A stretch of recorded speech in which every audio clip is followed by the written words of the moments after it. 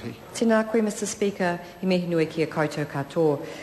I rise to take a call on the Student Loan Scheme Bill, and the Green Party will be voting to send this bill to Select Committee for further investigation. As with all tax legislation, the devil is in the detail, and we look forward to the submissions. And while we're supporting it on first reading, our continuing support is not guaranteed.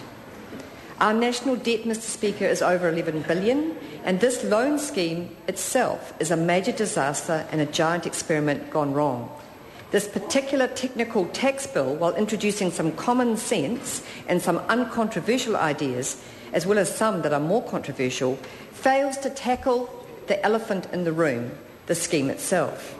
This bill fails to address the debt problem and still continues to value and measure the loan burden as a national asset. While we fiddle, Rome for the indebted generation is still burning. And perhaps we should stop at this point, Mr Speaker, and congratulate Sir Roger Douglas and the men of his time who introduced this bill, because we have created a generation who are economically disempowered by this model and who no longer believe that their government and their country and their elders think that education is something that is worth investing in. It is all up to them as individuals. They are on their own. And the consequences of that ideology, that we are all on our own, can be seen right across the board in our communities today, and it is not a pretty sight. The student loan scheme was introduced in 1992 under another national government, and it's a giant mistake. The current total debt is 11,236,962,000 and growing by the second. Total debt is growing by $1 billion a year, and surely this isn't sustainable at the national macroeconomic level, especially not for the individual student and families affected. Gareth Hughes MP is one of the more than 560,000 New Zealanders who has a student loan. I'm lucky I don't have one. I'm too old. I got a free education, and so I feel very reluctant to punish those who didn't in this manner. However, my daughter has a debt, and so does many other people's who are parents here. And Gareth's debt is on a similar scale to the 2008 average individual debt, which was $28,000.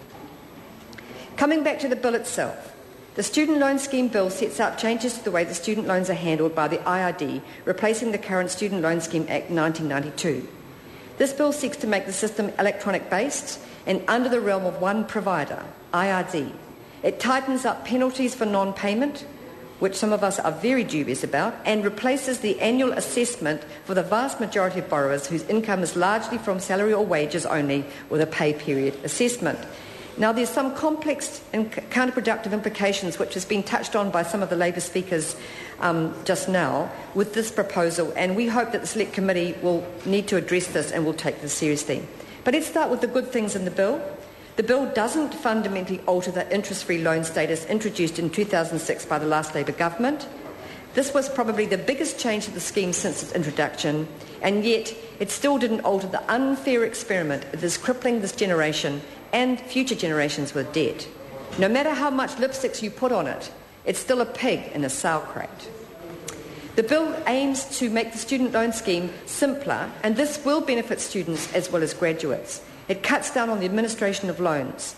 And at the moment there are two bodies which share the information, IRD and StudyLink, and they and we who are trying to find out about the level of debt in our families have to keep going back and forth between these bodies. So this is a step forward, actually focusing it in IRD. Earlier, Gareth talked about, in his previous speeches on this, about not knowing how much he owes, which is a bizarre situation when we're all supposed to be so economically savvy, is that we can't know how much we know. And so that's because he couldn't go online and check it out. So it is a big step forward if he can do that. It's amazing that it has taken till 2010 to see an electronic version and an ability to access the amount of a loan. This in particular makes it easier for overseas borrowers to access information. There are hundreds, if not thousands, of student loan refugees overseas, each with their own tale of how the student loan bill got out of control. And I'd like to quote from the New Zealand Herald on September the 4th, 2010, about somebody known as Trev. Trev is not his real name, but what we are going to call him, because he wouldn't be too happy to be outed and get a knock on the door in Queensland from a debt collector, thanks to a small loan he took out as a 19-year-old, largely to buy a stereo.